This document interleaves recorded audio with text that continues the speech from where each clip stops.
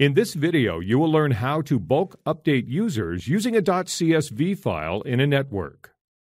Instead of adding individual users, you can add or update multiple users by using a .csv file.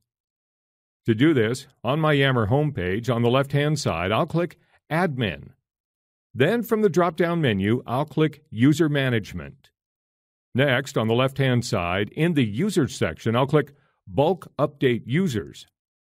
On the Bulk Update Users page, you can add, update, suspend, or delete users.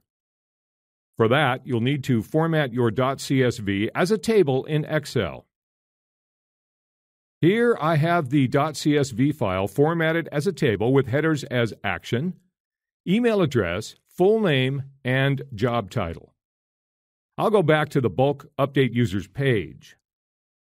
If you indicate New as the action and specify a password, the user will be created as active and immediately show up in the member directory. If you indicate Update as the action, the existing Yammer account will remain the same. However, the other fields, name, title, password, and email address, will change to match those in the CSV. If you indicate Suspend as the action, the user account will be suspended until the user verifies their status via an email request. If you indicate Delete, the user account will be deleted, but their messages and attachments will remain in the network. Under the Choose Update Options section, I'll keep the Create New Accounts for Usernames that do not yet exist checkbox selected. I'll also keep the Send Set Password emails to new users with blank passwords selected. Under the Upload List of User Accounts in CSV Formats section, I'll click the Browse button. Then in the Choose File to Upload dialog box, I'll select the file I want to upload. I'll click Open.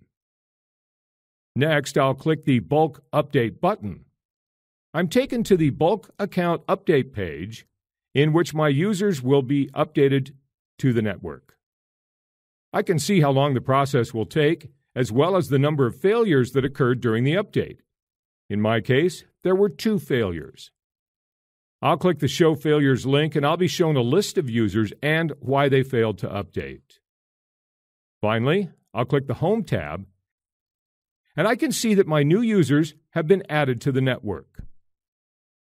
In this video, you've learned how to bulk update users using a .csv file in a network.